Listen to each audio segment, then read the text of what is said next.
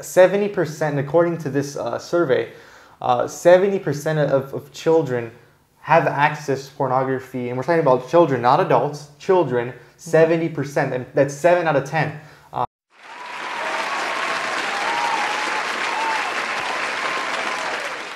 Hi everyone, it's your co-host Matt Gonzalez. As you guys know, I've been missing for a couple of videos, but I'm glad to be back here. And as you know, we have our host. He's back. And what's up, everybody? I am your host, Daniel Barron, and welcome to God First with DM.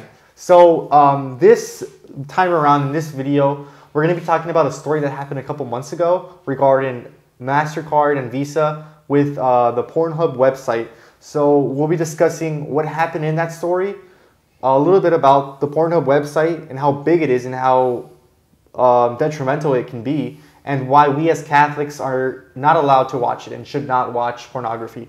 So to start off with, MasterCard and Visa blocked their cards from being used on the Pornhub website. An opinion columnist, Nicholas Kristof of the New York Times, said, "Pornhub's site is infested with rape videos. It monetizes child rapes, revenge pornography, spy cam videos of women showering, racist and misogynistic content, and footage of women being asphyxiated in plastic bags." What was Pornhub's response to this? Pornhub said it is irresponsible and flagrantly untrue to suggest that it allows images of sexual abuse of children on its site. Since then, though, Pornhub has taken down many videos from their site, which should be alarming, right? To see if their statement was true or not. All right, Michael, why don't you tell us a little bit about the site and how big the industry is? Okay, so first off, as we all know, Pornhub is one of the biggest porn websites out there in the internet. So statistics, Pornhub has claimed that they had 42 billion visits last year in 2020. Which is crazy, like, to think about it, like, there's 7 billion people in the world, right? Mm-hmm. And you know, this porn site is claiming that they had 42 billion sites, 8 times this visits on their site last year, right? Which is about, like, what did you say, like 6 times, right? 8 actually. Mm-hmm. Yeah. Which is just crazy, the amount of people viewing this content, right? Mm-hmm. So as we may all know, it's a multi-million-dollar business in our country alone. And that's with a B, not multi-million, multi-billion. Just so it's crazy how much power and influence they have, right? And the second is that 70% of children viewing pornography on the internet do so in public schools and libraries. This information is based on the Internet Online Summit. Which is crazy. 70%, according to this survey, 70% of children have access to pornography, and we're talking about children, not adults, children, 70%, and that's 7 out of 10, you know, in public libraries, in school, and it's just really, really sad because, you know, as we're going to discuss later, but, you know, children, especially being hugged onto this at an early age, can get addicted to it, and there's just many consequences down the line, right? Mm-hmm. Michael, do you want to kind of define to us how the Catechism of the Catholic Church defines pornography as?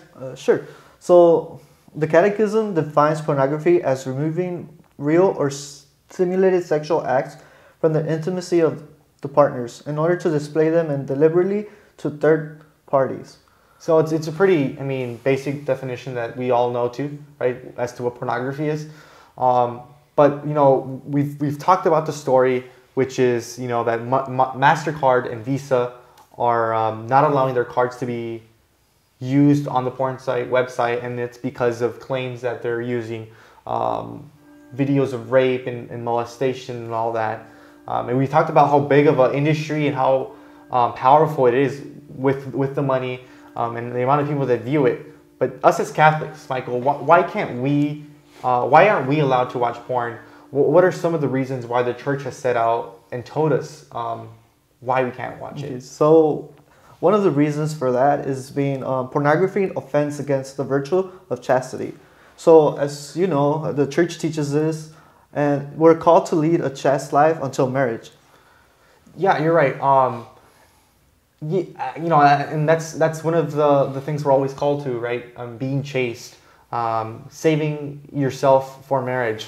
And one of like what you shared, one of the ways pornography disrupts that is it limits the sexual act to nothing really, right? And it offends and it goes against that charity. I mean that virtue of being chaste. Mm-hmm.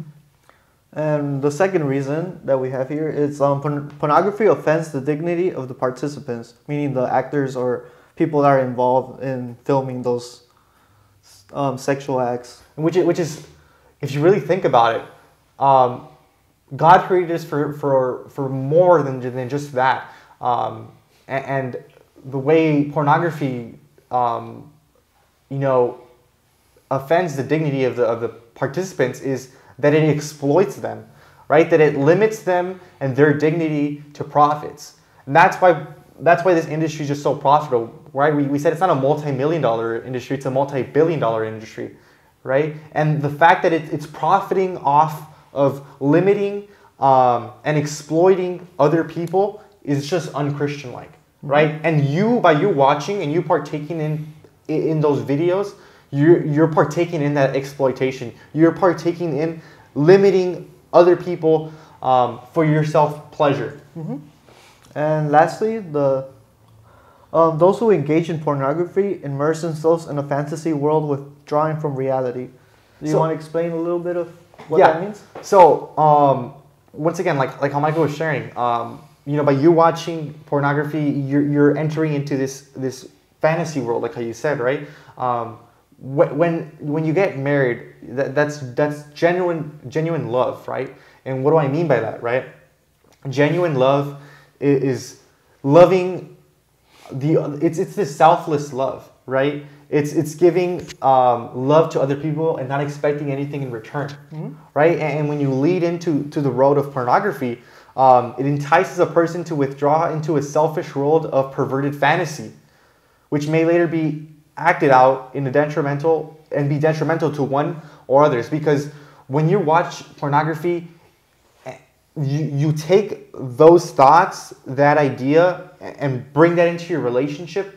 That's not a genuine love anymore. It's a love where you're using other people, and that's not love at the end of the day. And like I said, it could be detrimental not only to you, but to your relationship, right? And that's why the church also calls for us to not partake in this. And once again, like I said, by you not even being an actor, not even being part of the industry, by you watching the videos, you're participating in the exploitation of the actors, limiting them, and allowing this to continue, right? If no one watched pornography, the industry would go bankrupt. But the fact that people watch it has led to the expansion of it and the continued demoralization of people, and that's why we should stop watching it. And I'm glad that